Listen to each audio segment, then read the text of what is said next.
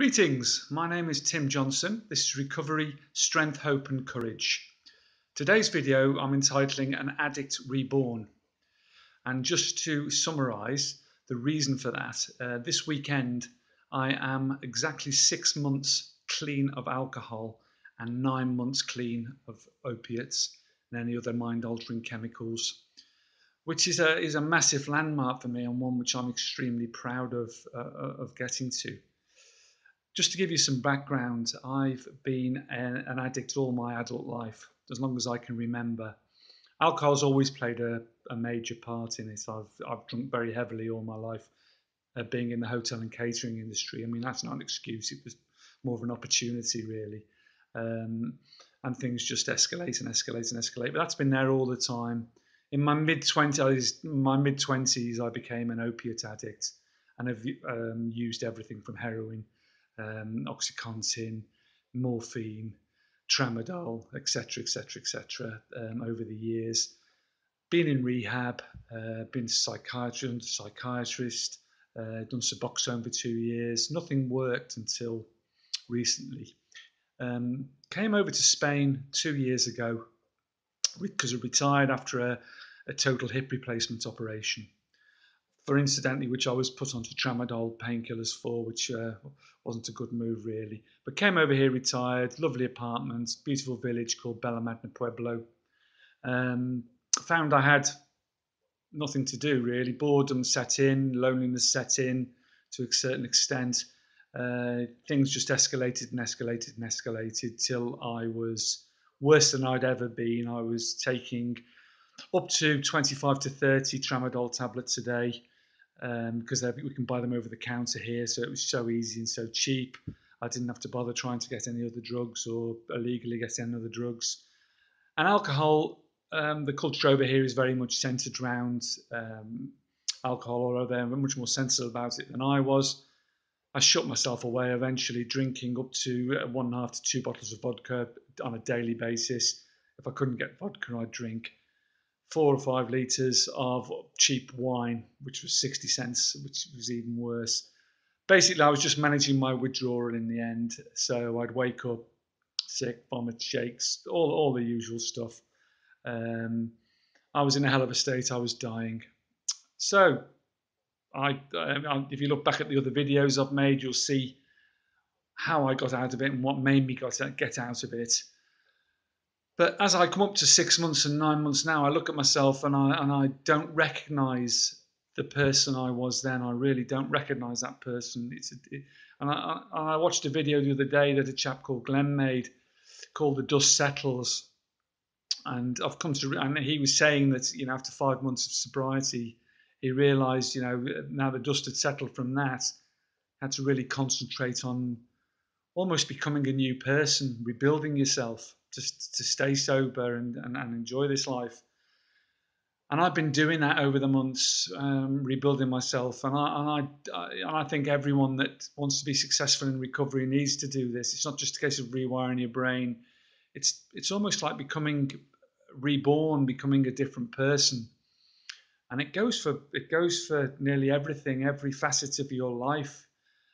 Because I love my life now and I love the way I am. I mean, I've lost nearly 45 pounds in weight, not just because of all the exercise I do, but because of the extreme diet I'm on and obviously the lack of alcohol. I feel younger, stronger, fitter, happier than I've ever felt in my life, and it's down to this rebuilding.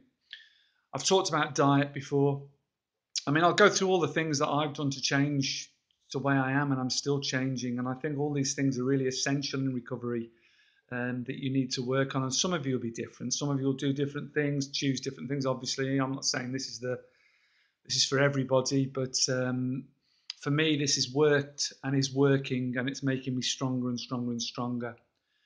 Diet, I'm on pretty much a vegan diet now. Well, I say a vegan diet, but I do eat chicken. I can't totally do. I eat it 3 times a week. But most of my diet now comprises of fresh fruit and vegetables and pulses and nuts and that type of thing. And massive amounts, 6 or 7 or 8 pints of water a day. And very lucky over here, as I said in my last video, because the fruit and veg is 90% sort of organic, homegrown, easily, very readily available. And I eat tons of it, and I found I'm eating more and more and more on this diet. I mean, I'll do another video on diet, but basically, I'm eating. I'm never hungry. I'm never dissatisfied. And the food I'm eating is definitely affecting my mood, my well-being, my fitness levels, my energy levels. I've never felt better. Loads of greens, kale, spinach, broccoli, loads of fruit and vegetable. Loads of fruits, all sorts. I eat grapefruit, melon, pineapple. Also, I mean, a snack on it, nuts, seeds, all that type of stuff. And I never thought I'd eat like this, but I mean, my diet is just amazing, and it's definitely. I wish I'd found it years ago. And as I say, the weight has dropped off. Exercise, I really think it's important to reduce your stress levels by, yeah, and exercise is the greatest way of doing that. I have quite a strict regime now. I go 3 or 4 times a week down to a very good local gym. They also have outside gyms here which are free of charge, and I use those more or less on a daily basis as well. They have sort of machines and that type of stuff, and sort of an army gym, which I call an army gym, which is old-fashioned pull-ups and dips and crunches and all that type of stuff. And it's like a circuit, and I do that on a daily basis. And I also walk at least 12k on a daily basis, which in the sunshine here is fantastic. It's not as easy for everyone but even if it pours down with rain, I get out and on a daily. I just think it's really important to get daylight on you, vitamin D. It's called supercharged vitamin D, by the way, if it's created by daylight. Your body can't produce it without daylight, and it's responsible for all sorts, anti-disease, anti-cancer, energy levels, all sorts of stuff, calorie burning. So the daylight is really important, and it affects your mood as well. It's really good for producing endorphins, dopamine, serotonin, which is really important, in rewiring and healing your brain from all the damage you've done from alcohol and opiates, obviously. So that's exercise, very important. That's a daily thing for me. Also, changing habits, changing friends, changing places, associations is really, really important. I've started volunteering for some people called Los Angeles de la Noche, Malaga, which are, well, the Angels of the Night, it translates, and they feed a thousand each sitting, breakfast, lunch, and dinner, so 3,000 homeless and underprivileged people a day. And I go there a couple of days a week and work all day helping them, producing food and serving food and talking to people. And it's amazing how many Brits are over here actually in Malaga sleeping rough. They're young, 20s, 30s, 40s, all ages that have fallen into the drug and alcohol habit, not been able to get work, and just fallen on really hard times. So I've been doing that, and I find that really satisfying, and I've made new friends through it. Making new friends is really important because it's great to bond again, to make friends who have good associations and not bad associations with, and I've made new friends down the gym, several people now who I go out for coffees with regularly and talk to regularly. And through them, there's other opportunities arriving clubs and very, when I say clubs, I don't mean nightclubs. I mean, clubs, associations, if you like. And I'm getting used to that because I was shut away here for months on my own, drinking myself and drugging myself to death. So getting out and about and meeting people again has been really, really important to me and a big part of my recovery. So is doing this, making these videos and talking to people in all the Facebook groups, and all part of having a support network around you and helping support others. And that has helped me immeasurably. And that's a couple of hours of my day as well now, dealing with that and watching videos and making comments and supporting people, which really helps me as well. So that's something to be aware of. I'm looking at my notes here because I don't want to forget anything. New places. All right, yeah, meditation and affirmations. Now, this probably isn't for everybody, but I was involved. I did a degree in acupuncture a few years ago now, and I'm very into meditation, Chinese medicine, energy medicine in general. And I left it behind when I really my drug and alcohol use really escalated over here. So I've now refound it around. There's a Buddhist temple down the road as well, which is quite helpful for meditation. But I meditate daily. Lots of different meditations available on YouTube. Just using them.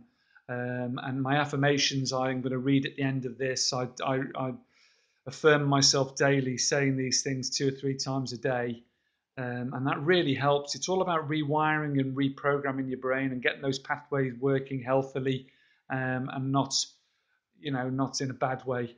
So bear that in mind as well. I'll read those affirmations in the end. So yeah, affirmations, meditation, that type of thing. Also, yeah, learning something, getting a new hobby, learning something. Now, I've been here 2 years and never learnt Spanish, so I'm now learning Spanish properly. I've downloaded a course off the net, and also my sister-in-law is a Spanish teacher, so I'm going to hopefully tap into her resources soon. And that's really important, to occupy your mind and challenge yourself and give yourself a new reason, to learn something new, and it's a really good reason for me because I've been cobbling along here for ages, been sort of spanglay they call it, don't they? Half and half, load of terrible, really I am.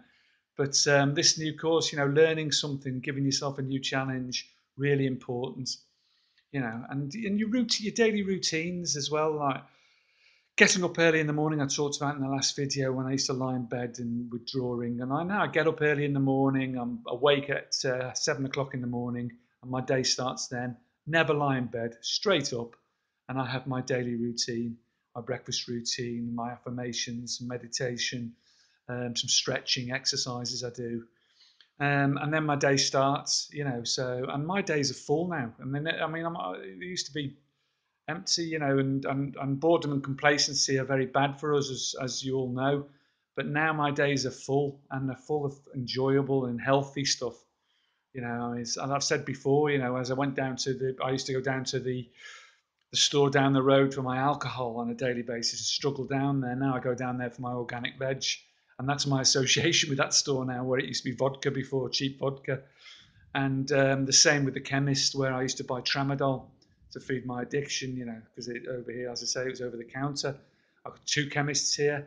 The only time I go to the chemist now, I go for my vitamin tablets, because I take a good multivitamin on a daily basis, which I think is really important as well.